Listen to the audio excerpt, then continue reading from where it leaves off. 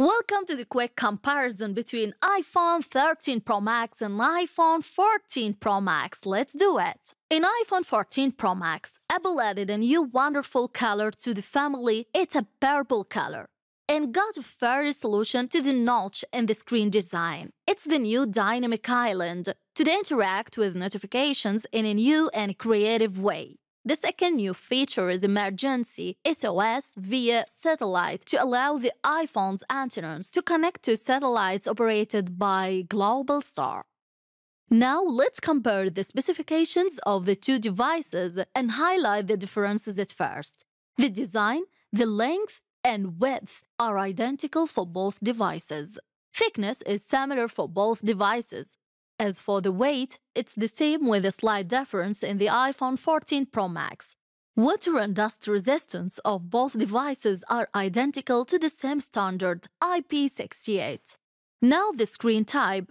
iPhone 14 Pro Max got a screen that is saturated in color and saves 15% from the battery life. Screen size is identical for both devices. The resolution also the same for both. Pixel density is identical. Screen coverage, 14 Pro Max slightly more extensive. Refresh rate, similar for both devices. Screen protection identical for both. Now the main cameras. The rear-wide camera is 48 megapixel for iPhone 14 Pro Max. And this is the big difference between these two devices. Front cam identical. CPU type, 14 Pro Max got A16 Bionic, but 13 Pro Max has A15 Bionic.